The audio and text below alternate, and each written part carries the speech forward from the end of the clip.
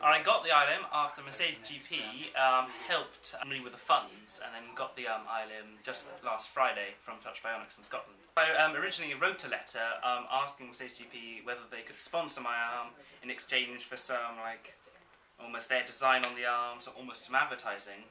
And it kind of developed from there. After a trip to the factory, we had a few discussions, and they decided that they would share some technology and even make some parts for the ILM. In order to knock down the price. Each finger is individually powered, so I can each one of them moves independently, whereas for the last one it's just simply a claw grip. It also has various opening closing modes called grip patterns, which can be used to do various different grips. I've almost been training with it since day one, really. Since day one at Touch Bionics I've been using a test arm, and I think I've got to the stage where I've pretty much got the hold of everything, and it made it feel very natural.